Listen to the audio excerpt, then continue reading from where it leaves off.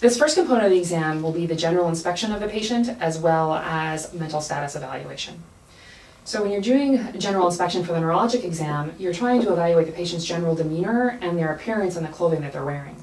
This particular patient has already changed into a gown, but if they were in the clothing that they came in, is it appropriate for the weather and for the situation?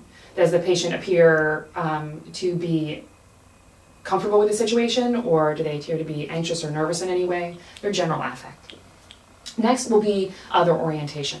Part of orientation will be assessed when you verify the person's identity by verifying their name and date of birth. That's assessing that they're oriented to person.